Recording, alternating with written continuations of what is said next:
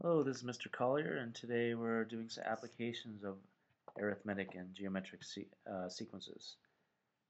So in the first example here, it says Zara decides to start improving her fitness by going swimming. She swims the first length of the pool in 2.5 minutes. The time she takes to swim each length is 10 seconds more than she took to swim the previous length. A, find the time Zara took to swim the 10th length. So what's happening here is the first length of the pool, it takes her 2.5 minutes to swim that amount. Okay, so firstly, now we're talking about increasing by 10 seconds each time, so we want to change the 2.5 minutes to seconds first of all.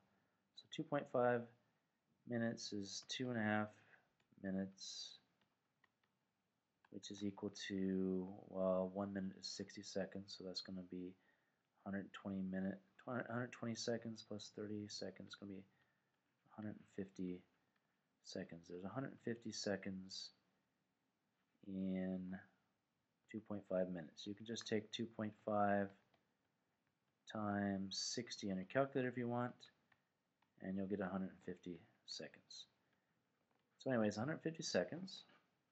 Now that's the first length of the pool, so it's going to be 150 seconds. Each time she swims the length of the pool, her time increases by 10 seconds. So her next leg is going to be 160 seconds, and it's going to be 170 seconds, and so on. So you can see this is just an arithmetic sequence where the common difference is 10. It's increasing by 10 each time. Alright, so we have an arithmetic sequence increasing by 10 each time. It says find the time Zara took to swim the 10th length. So the question is really asking, what is U10? What's the 10th term in this sequence? Okay, so we can use our formula. U sub n equals U sub 1 plus n minus 1 times the common difference. And we're looking for U sub 10. So U sub 10 equals the initial, or the first term in the sequence is 150 plus n minus 1, so that's going to be 10 minus 1 times the common difference times the common difference, which is 10. So we just work that out and simplify. We get 150 plus 9 times 10, which is 150 plus 90, which equals 240 seconds. So on our 10th leg, she will have a time of 240 seconds. So that answers part A. Part B says, let's go read the question. Which length will she take 5 minutes to swim? Okay, so which length will she take 5 minutes to swim? So we could set up this equation again. Well, we have U sub n equals, and we know the initial amount is 150 plus n minus 1 times the common difference, which is 10. So we're going to say which length will she take 5 minutes to swim? Now 5 minutes is going to be 300 seconds. Okay, so 5 minutes equals 300 seconds. Just multiply by 60. So what we can say is the U sub n is 300, and we could solve for n. That will be finding which length gives you a time of 300 seconds. So we can do this. We can work this out. We can subtract 150 from both sides of the equation, and we get 150 equals n minus 1 times 10. We can divide both sides by 10, and we get 15 equals n minus 1. And then we can add 1 to both sides of the equation, and we get 14 equals n. So on the 14th leg, she'll take 300 seconds or 5 minutes to swim across. Okay, so that's an example of an application with an arithmetic sequence. Next example, Peter is starting his first job. He will earn 24,000 euros in the first year and his salary will increase by 4% every year. Calculate how much Peter will earn in his 7th year. So let's take a look at what's happening here. He starts off with 24,000 euro per year, and then the next year he earns 4% more. So what you need to do to get the next year's amount is you multiply by 1.04 and then multiply by 1.04 and multiply by 1.04 and so forth. Every year your salary increases by 4%, so to do that mathematically you got to multiply by 1.04. And the question asks in A, how much will Peter earn in the 7th year?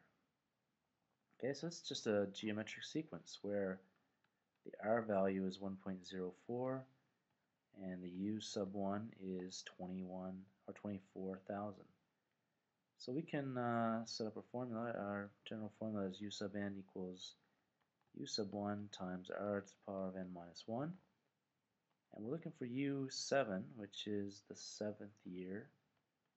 So that's going to be 24,000 times the R value, which is 1.04, to the power of n minus 1, which is going to be, now n in this case is 7, so n minus 1 is going to be 6. So I can just work that out on my calculator now, and I've got the answer. So that's going to be 24,000 times 1.04 to the power of 6, and we get about, let me change that to an approximately equal to sign, 30,367.66. So 30,367.66 euros is the amount of money Peter will earn in his 7th year. Okay, so that's the answer to part A. I'm going to try part B now. Part B says, use technology to find out how many years it will take Peter to earn more than 40,000 euros. So what we can do is we can use the general formula. U sub n equals 24,000 times 1.04 to the power of n minus 1. We can use that formula in our calculator to find out when he'll earn more than 40,000. So we need to change this to our calculator notation. We need to change this to a function. So we're going to say y equals 24,000 times 1.04, and this is exactly how it's going to be on the calculator, to the power of n minus 1. And not n minus 1 actually, it's going to be x minus 1 on the calculator. So we typed it in on the calculator and look at the table. We should be able to find out when he earns more than 40,000 euro. So we can press y equals up here, and we can write down the function that we just talked about, 24,000 times 1.04 to the power of x minus 1.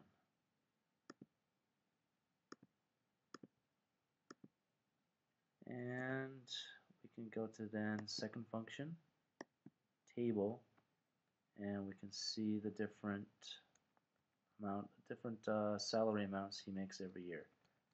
So you can see the first year he makes 24,000, then it increases by 4% every year. And when does he make more than 40,000? That would be after 15 years. So the answer to part B is after 15 years, he makes more than 40,000 euro.